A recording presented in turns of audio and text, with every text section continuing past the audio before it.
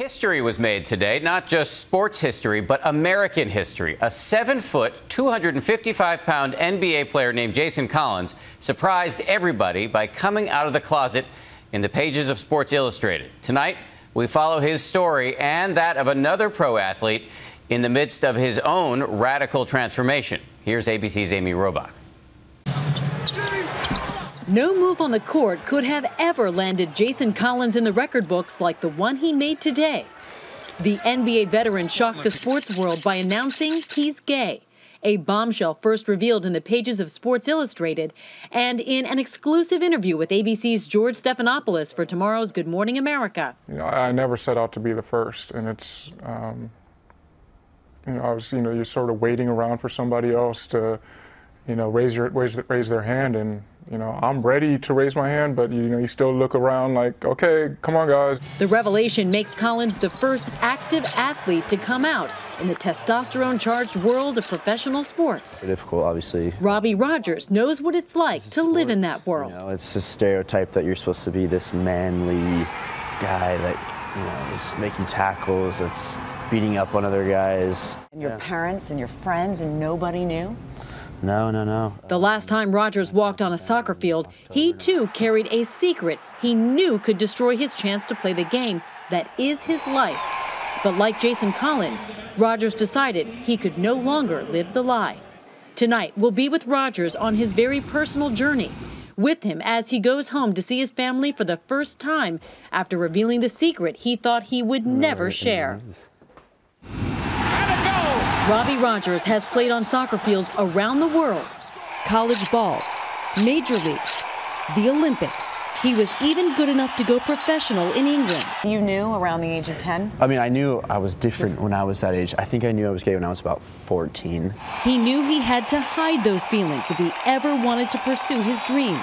And by the time Rogers made it to the big leagues, he was living in constant fear. Just having the feeling that I hope no one figures out I'm gay. If that happens, that you can't play the sport that you love. Did you hear gay slurs in the locker room? Yeah, all the time. I mean, I heard gay slurs, hanging out with my friends in high school, and everywhere. That's what scars you. My biggest goal right now is to get to the World Cup. So he tried to keep up appearances, posting videos like this one on his YouTube channel. Just cruising around. It's the first amazing day here in Columbus. Just a bunch of beautiful babes out and just awesome people everywhere. Hanging out with the guys, even dating girls. What gave you the strength to say, I can't do this anymore? I was raised to be a voice, to be myself, to be unique, not to follow a pack. And so beginning last fall, Robbie started coming out. First to his conservative Catholic family back in California. Since he was still living in England, he began telling them by email and over Skype. For most 25-year-olds, the drama of coming out might end there, but Robbie had another family to tell. Guys on your team are your best friends, your brothers, and you battle in these games and fight, and you work hard in training for each other.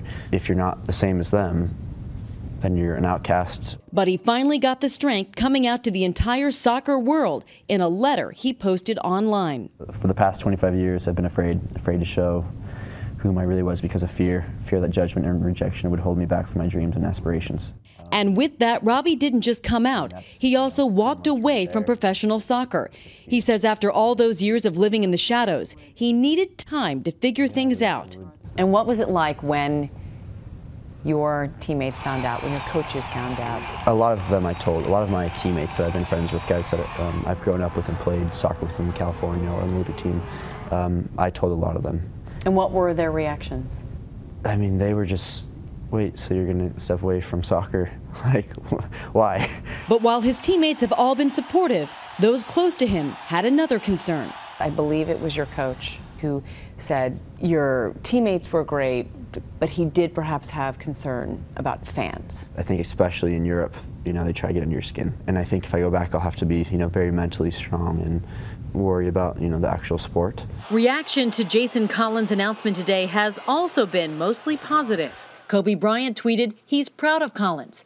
Don't suffocate who you are because of the ignorance of others. But not everyone in professional sports has been as supportive. Mike Wallace of the Miami Dolphins tweeted that he doesn't understand. All these beautiful women in the world and guys want to mess with other guys. The post was later removed. It's just the atmosphere of sports, you know, it's that, you know, macho men mentality. But there have to be more male gay Oh, athletes. yes, yeah, of course. I mean, there's hundreds, thousands, I'm sure. When we met up with Robbie in New York, he was still on his journey. I'm heading back to LA today, so I'm excited to see my family for the first time in a year. Are you serious? Yeah. It's 2:30 New York time. I'm extremely tired, but also very happy to be back. Not too emotional. We'll see when I get home and I see my mom. Usually I like feed off her, so hopefully she's too tired to be too emotional. Oh my God. Good, I've been. Let's go see you. Sweetheart. It's been a long day. It was a time of sadness in a way to think that there had been something that my son suffered with maybe by himself. And then it was a great moment of joy to think that we were all together and that we could share it and that we could start something new. Exactly true. Yeah. What do you hope can change based on your announcement? Because right now, if you do go back and play, you would be the only openly gay male footballer, soccer player. Gay athletes are athletes. If I go back to soccer, I want to go back to soccer as Robbie, as a soccer player. I don't want to go back as this gay athlete. I love the sport and I love being an athlete, so I just want it to be that simple. For Nightline, I'm Amy Robach in New York.